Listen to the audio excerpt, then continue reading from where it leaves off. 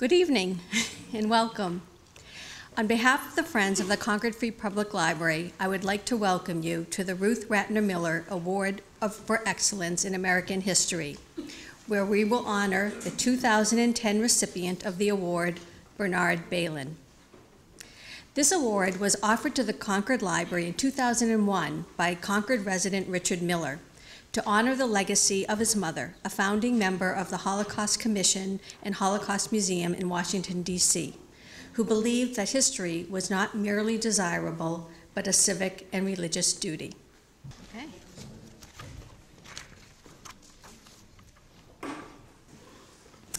We hope that you'll join us for a reception and book signing following the program, where we will have copies of Dr. Bailyn's books, as well as the 375th Concord Anniversary Edition of Historic Concord, recently published by the Friends of the Library.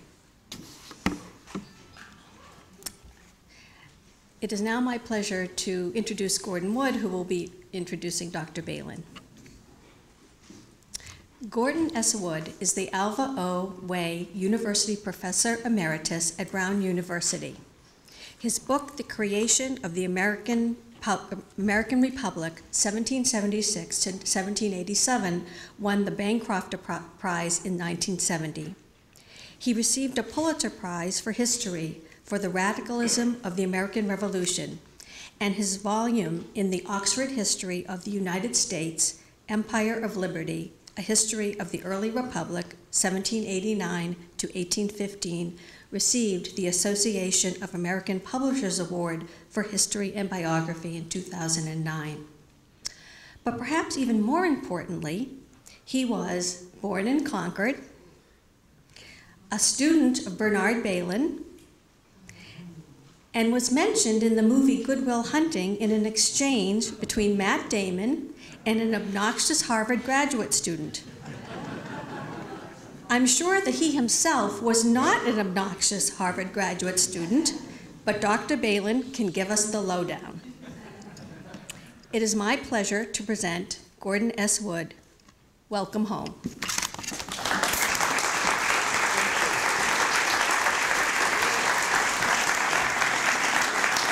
Well, thank you very much. I am delighted to be back here, although it's not as good as it sounds. My parents owned a farm, a chicken farm in West Acton, and this was the closest place that had a hospital. So it sounds good, but it's not quite what I would like.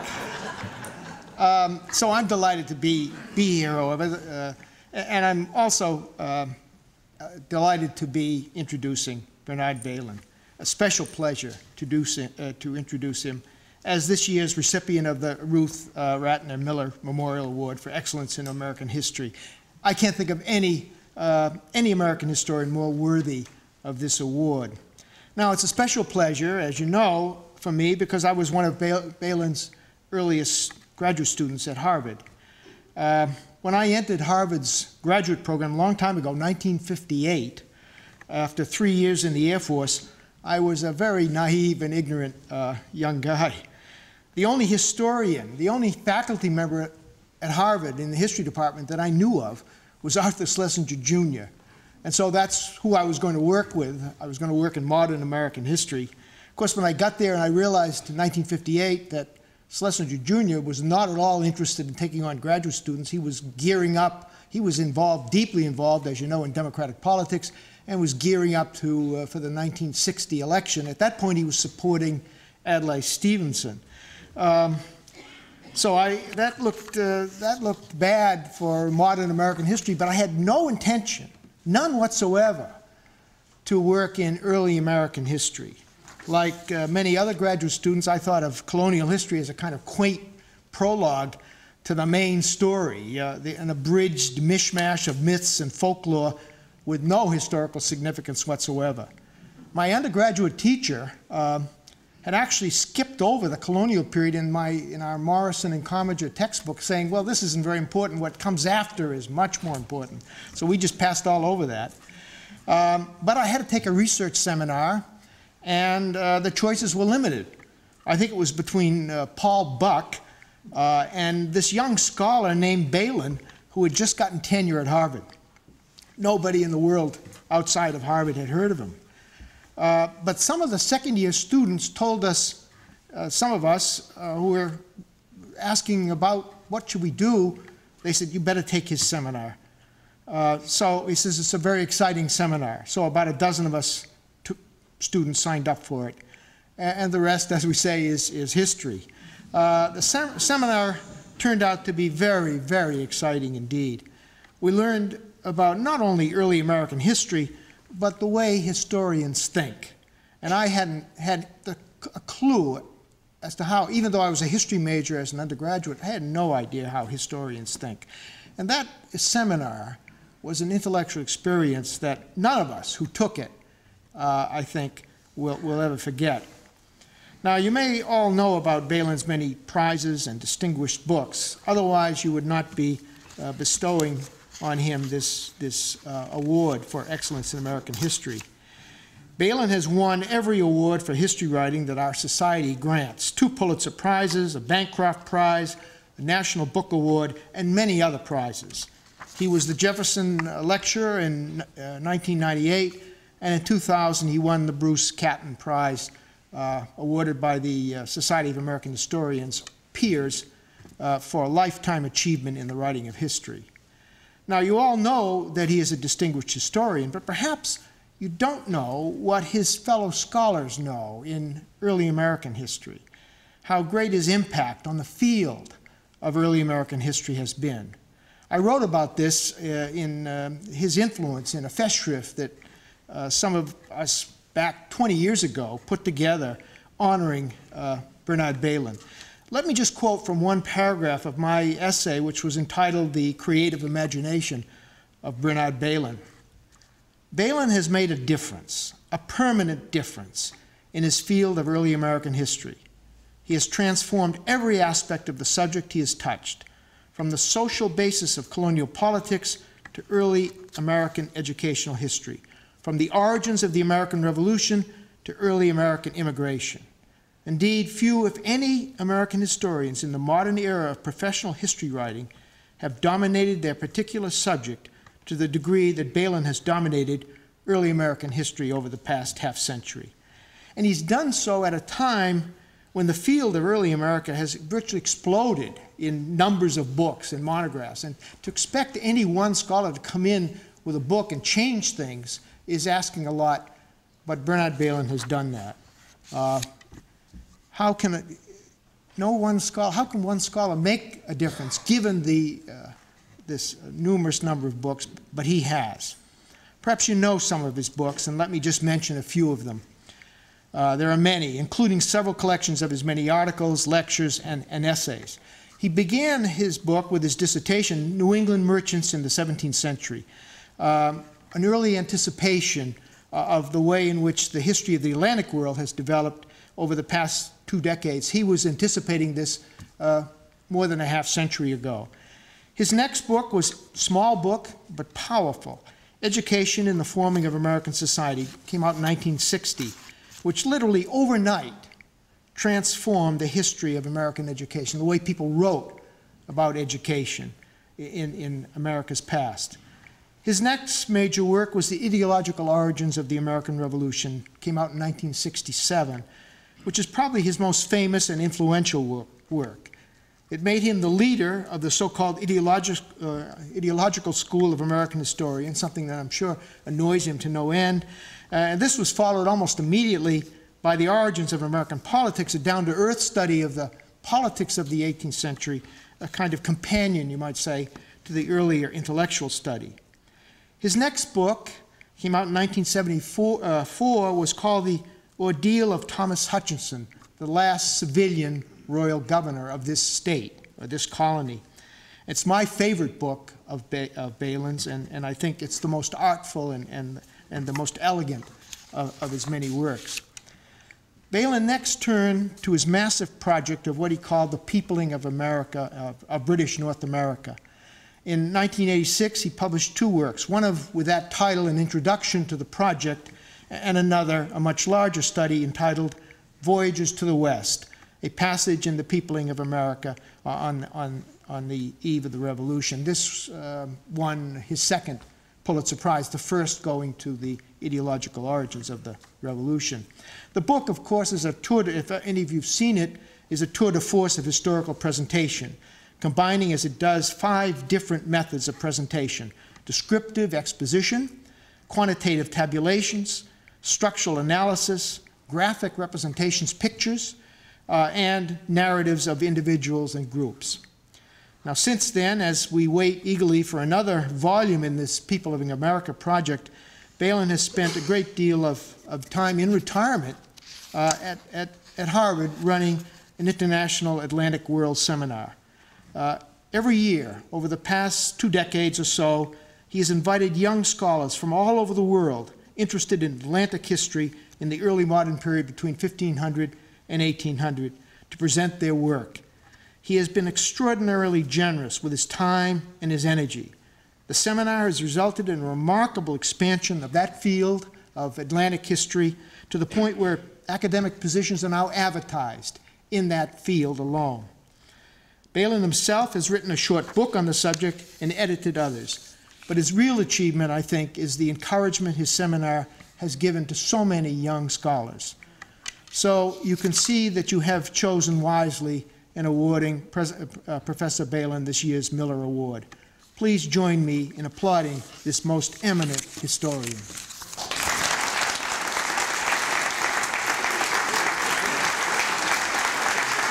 Thank you. Thank you very much. I wish my mother could have heard that. Thanks, Gordon. With students like this, you don't need teaching. It's a great pleasure to be here in Concord, and here again. I was here last year when we had a session on David Donald, and I was able to talk about his career. But I have very warm feelings towards Concord, partly because our younger son went to Concord Academy. And as a consequence for those 3 years, we were here a lot and got to know the community some and got to know the school extremely well. And he loved it. And I think one of the reasons, he loved it is that he was an aspiring athlete, but it was a girls' school. And he was in the first class that allowed boys in. So he became an athletic hero. But he loved the school too, and it was a great success for him and indirectly for us. I'm really very honored to have this award. Anything associated with Dr. Miller's work in any way, her aspirations and her achievements, is a very great honor. And I recognize this, and I am very appreciative. I thought I would speak rather informally about historians and what historians do professionally, and what some of the problems are that they face. I think historians are a very nervous bunch. They're always worried about their field. They always seem to be worried about whether it really makes any sense to do history, whether you can do history, and they have all sorts of reservations and philosophical discourses on doing history, and it is a major concern. I don't think any historian of accomplishment has given up without writing some book or article on the nature of historical study and let it go at that. It's a very self-conscious group, and they're very much concerned with certain kinds of problems. I thought I would mention a couple of them and illustrated some of these problems with some few words on the Constitution. Historians are forever concerned about objectivity. This has gone back X number of generations. of historians wondering about whether there is possible a perfect objectivity in what they do. They are people. They draw their own prejudices and their own backgrounds into whatever they do. There is no such thing as a perfect objectivity, and they are much concerned about this, and they write about this a great deal. And there has been a whole literature on the failure of objectivity in historical study. And another one they worry about, of course, are sources. Some subjects you simply can't get a hold of because the sources aren't there. You can't get into mental states very clear. There's some kind of demographic subjects that can't be touched for lack of sources. Now, I have to tell you, just to take those two examples, that neither of those bother me very much. I once got into a discussion with a very philosophical guy on the nature of historical study, and when we got through with this, he dismissed me. He said, "You're an aw shucks epistemologist." I don't know exactly what that means, but I think I am. I don't take these things very seriously. I know bias when I see it. And in large-scale historical writings, I can account for this. And in technical monographic studies, I'm not troubled by the bias that's built into very technical, refined points of documentation, because if it's worth bothering with, somebody else is going to come along with a dialectical opposition to it, and the truth of this will be revealed. I just don't get very excited about the problem of objectivity. You know, it's a bit, Robert Solow, the economist at MIT, once said, which I take in a way applied to this. He said, the fact that there's no perfect antisepsis is no reason to do brain surgery in a sewer. Well, there is no objectivity, but you don't give up. I mean, you do the best you can. You make the best approximation you can to what you take to be what actually happened. And you know that you won't get it 100%, but you do it pretty well. And as for sources, what strikes me about sources is quite the opposite. I'm astonished these days at the amount of new sources we get. When I wrote The Ideological Origins, I had to go through about 400 or 500 pamphlets in order to get the basis for that book. Harvard's a great library. I was very lucky to be at Harvard because it had so many of these documents, but it didn't have them all. And I had to go all over the place to get them. And I wrote to libraries here and there, and I went to England, and I went all over to collect these documents. They're all online now. I mean it, literally. I mean, I can click on any one of these. The entire corpus of printed documentation in North America from the beginning until 1820 is in a single composite database which you can access and search. I mean, that is just a different world from what I was doing before. And other kinds of literary materials are gathered together in electronic forms, which you never could have gotten hold of. And all sorts of other things are now being made available. For example, there's no way of getting a real picture of life of the Aboriginal North Americans before contact with Europe because there's no written record. But they've got around that by the study, by what's called ossuary studies, namely the study of bones. And they have come up with the most astonishing things. Life expectancy, nutrition, patterns of life that can be gained through this. What strikes me about sources is not the lack of sources, but the mountains of sources we now have, which are really quite intimidating on areas that we thought previously we couldn't touch. And there are other areas like that. So to tell you the truth, I am not worried by these classical problems of historical study, but I am troubled by one particular aspect of historical study, which is simpler to describe. It's a very elemental thing, and it is unsolvable.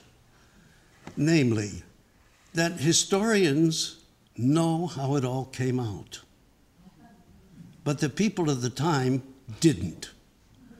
And the most important things in their lives was the uncertainty. We haven't got a clue as to what's going to happen in Iran. We don't even know what's going to happen next week, sort of. It is the uncertainty and the complications of their lives which historians know the outcome of. And the people at the time couldn't have. And that's the biggest thing in their lives. The consequence of this is that historians, to find out how it got to be the way it got, trace the antecedents of that outcome. That's what historians do for a living. They take the origins of the First World War, or whatever you're studying, and you want to know why there was a World War?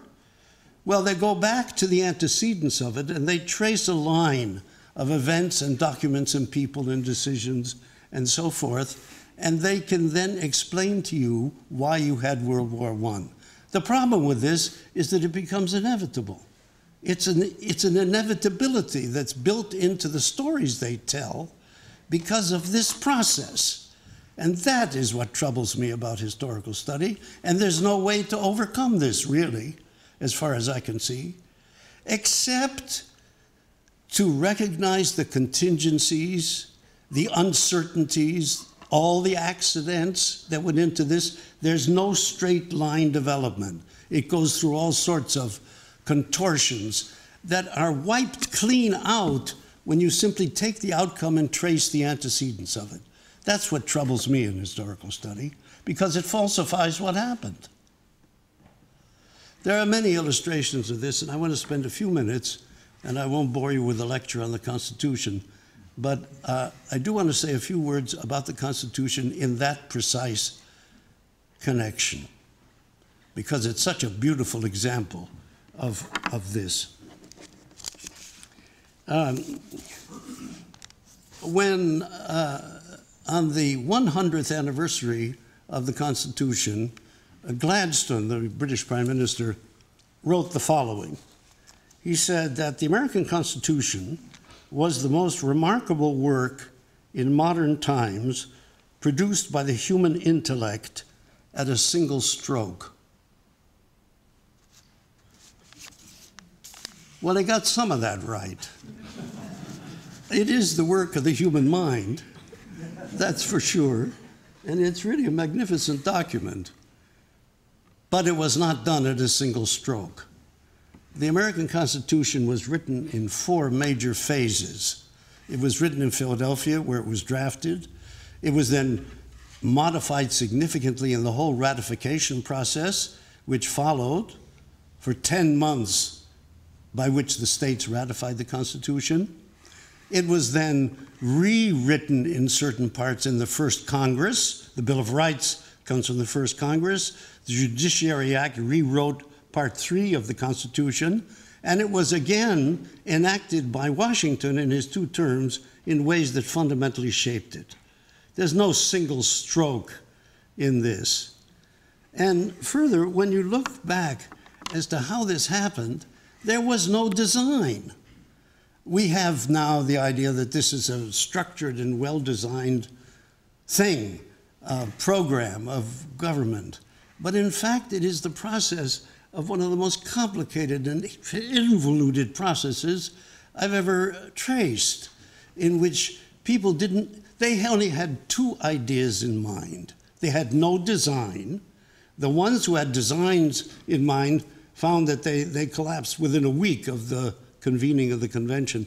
They had 2 ideas in mind. One was to build a strong central government, which was paradoxical because they had just fought a war to get rid of one. And secondly, to protect the people against the government they were creating. Those are the 2 things they had in mind.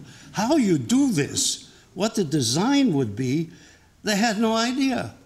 And it is a process of fumbling and backtracking, stopping cold on a certain point, then going back, bringing it up later when the situation has shifted, and then finally coming to some resolution or dumping it.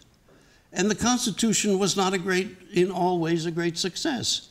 As you know, there are parts of the Constitution that are a complete failure, like the Electoral College, which never once worked, not once worked. Washington was elected by acclamation.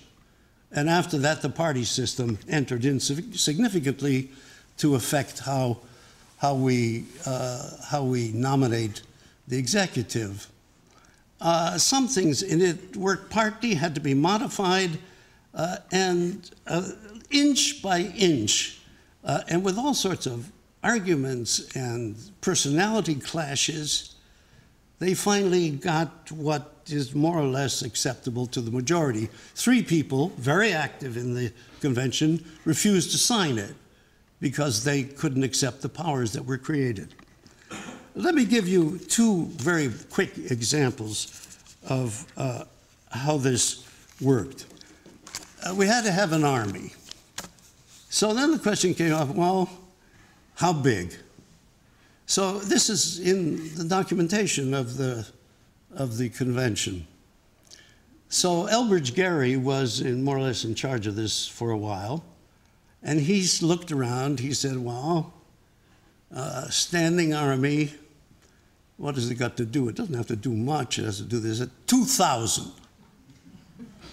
So then somebody said, well, okay, in peacetime, maybe 2,000, 3,000, that's not very many. What happens if you have an attack? You have to mobilize a big wartime army. You can't do this overnight. You have to have a bigger. So I said, okay, 20,000. So this is silly. I mean, they couldn't get anywhere with this. So they switched gears completely, totally involuted the whole subject, and they came up with that complicated provision in the Constitution that says, Article 1, Section 8, I see the shift of mind that goes into this, which seems to be typical of what was going on. That clause reads, Congress will have the power to raise and support armies, but no appropriation of money to that use shall be for a longer term than 2 years. Now look what's happened. They've given the executive the right to create an army of any size he wants, so long as Congress has a check on it through financing. Now, of course, at present, it takes 8 years to make a weapons system. So you can't do it in 2 years, but, you know, we make laws to take care of that kind of thing. But that was the way they kept thinking about this. And it seems to me it's typical of the switches that took place.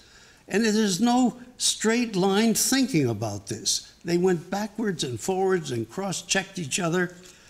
Let me give you another example, which I find extremely intriguing and which, by constitutional historians, I don't know why, maybe some of you are constitutional historians, I don't know why nobody ever talks about this. In my opinion, it's one of the most basic parts of the entire Constitution. It's a small clause, a very small clause, in Article 1, Section 6. It reads the following. It's tossed in at the end of that part with an and. They're talking about other things, and then they say, and, quote, no person holding an office under the United States that is a member of the executive, that is, holding an office under the United States, shall be a member of either house during his continuance in office. That seems to me the ball game on the division of powers, separation of powers. That is the ball game. Because if you have plural office holding, a single person, as in Britain, a single person is in the executive and in the House of Commons at the same time, you have a totally different constitutional system. It's absolutely basic. But if you go into the records, of the Constitutional Convention, it is the most amazing debate that took place on this. The debate had nothing to do with the separation of powers. I don't know, they were smarter than I am, they must have seen this. But what they talked about was something entirely different. Hamilton started this off, and Hamilton said, if you do that, if you prevent someone in the executive from sitting in the legislature, you will discourage good men from going into government. That seems to me a kind of an argument, but that isn't the point. The point is that it bears directly on the separation of powers. And I can't understand why they didn't discuss it that way, but they didn't. So it is a process that's really very complicated, and you have to account for those complications. In the end, of course, what they end up with, as you know, was a feeling that they had failed on the point of the protection against the government, and that there would have to be greater protections than the Constitution has, and that radiates all the way through the ratification process, and in the end, as you know, ends with the Bill of Rights. The Bill of Rights was the product of the ratification process in which the various states indicated their discontent with the Constitution, largely because it didn't protect people properly from the powers that had been created. And they were covered, these people were covered with fears. They didn't know what would happen. The Senate was too powerful. They had a whole string of things, and then odd fears popped up. In North Carolina, someone wrote a pamphlet on the observation that which is true, that there's nothing in the Constitution that prevents the Pope from becoming president. That is true. There isn't. So James Iredell, who was one of the smartest jurists in the country, he ended up on the Supreme Court, a very smart man, wrote a reply as follows, quote, I confess this never struck me before. And if the author had read all the qualifications of a president, perhaps his fears might have been quieted. No man but a native, and who has resided 14 years in America, can be chosen president. I know not all the qualifications for being a pope, but I believe he must be taken from the College of Cardinals. A native of America must have had singular good fortune, who, after residing 14 years in his own country, should go to Europe, enter into Romish orders, obtain the promotion to cardinal, afterwards that of pope, and at length be so much in the confidence of his own country as to be elected president. It would be even more extraordinary if he should give up his popedom for our presidency.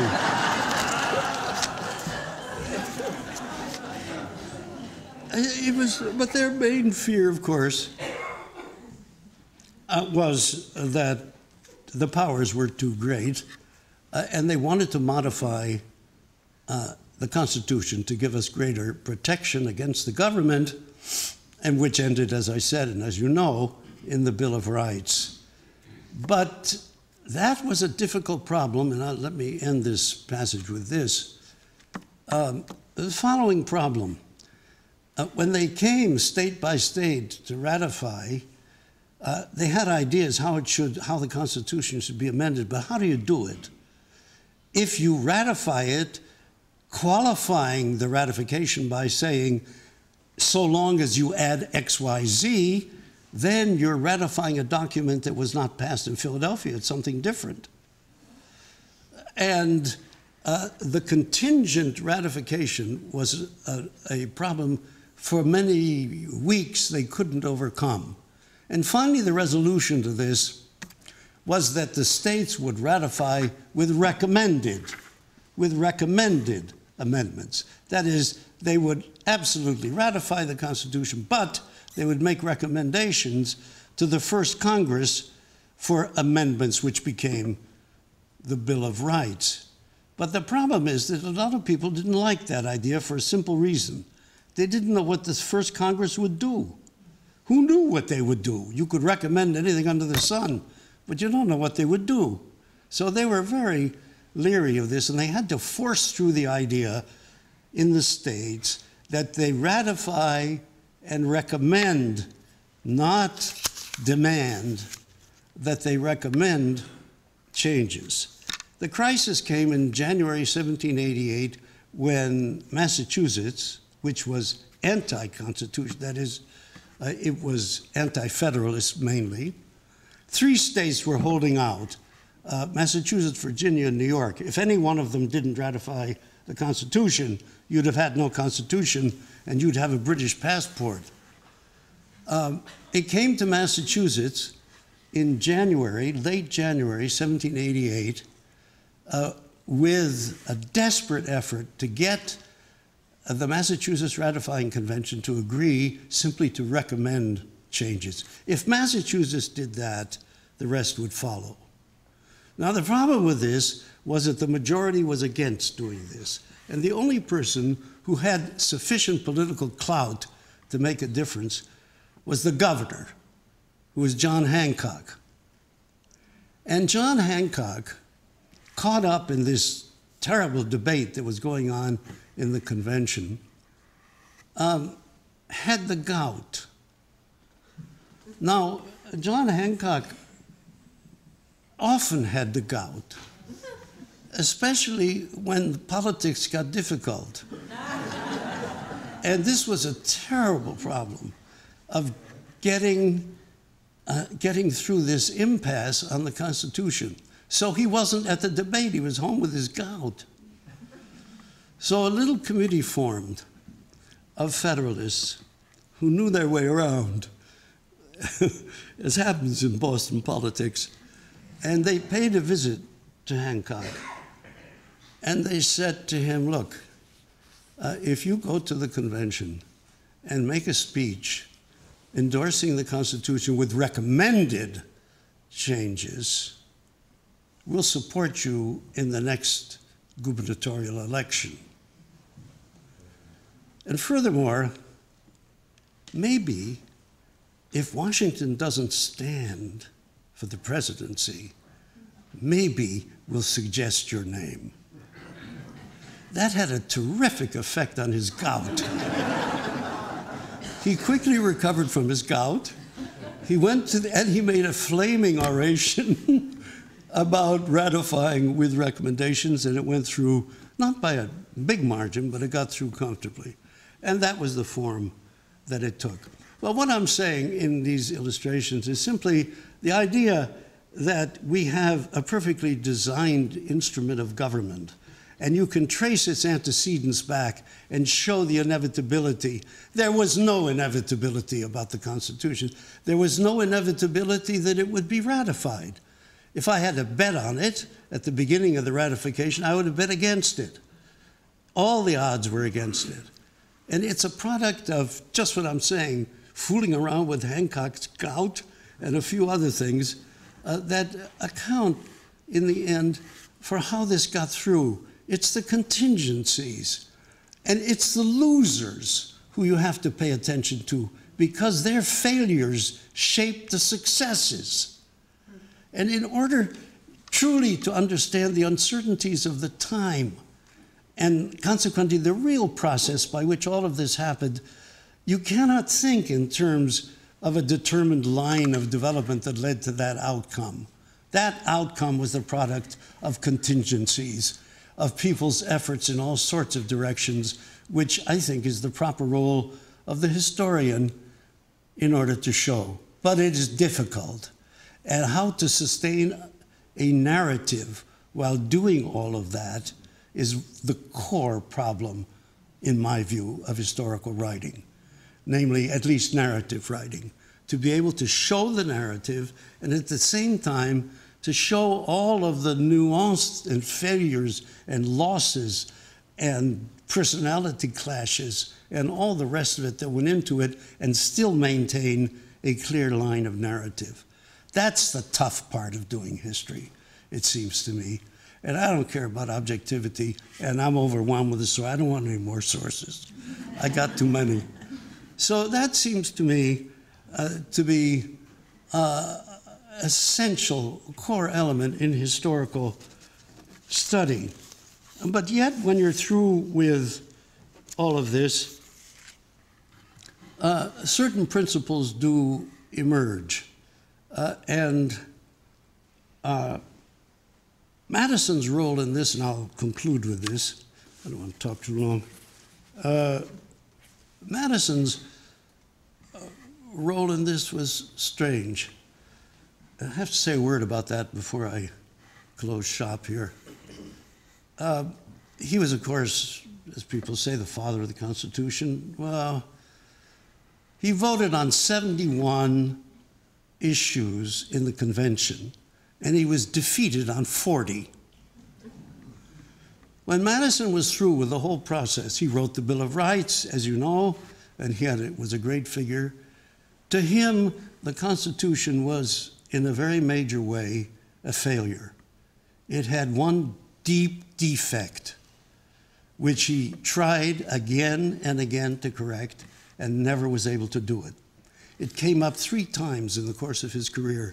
It was the question that the Bill of Rights and all the protections are protections of the people as against the federal government.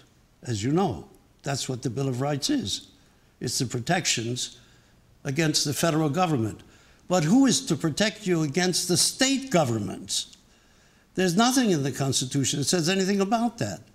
And furthermore, there is no appellate jurisdiction in the Constitution, cases in the state going up into the federal level so that the state could be controlled. And from his point of view, that is the deepest failure of the Constitution.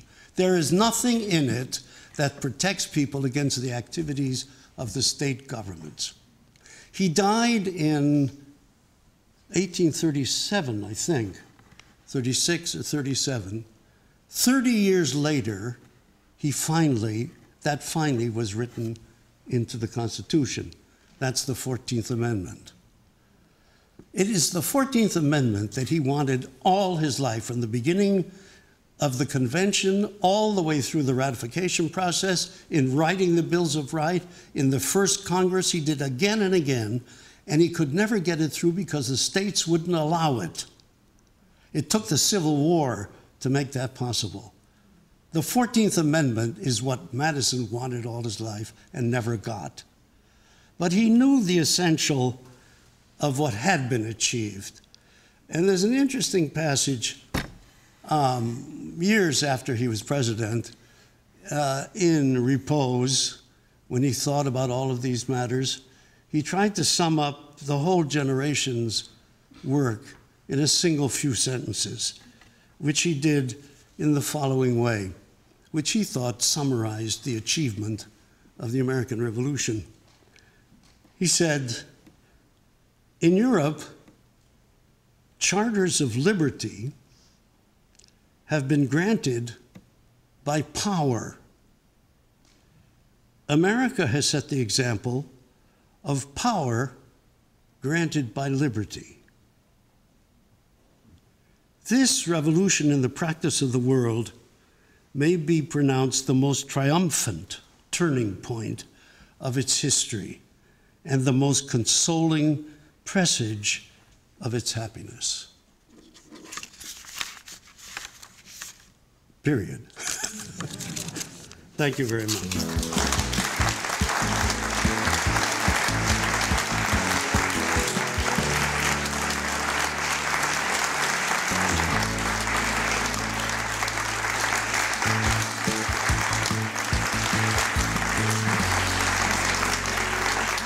You will now please join us for the reception in the reference room, as well as have a chance to chat with Professor Bailyn, and he'll be signing some of his books. And in the program, you will have seen a description of the physical award, which is a beautiful engraving by Barber of Concord Center. So we will present this to him. Thank you.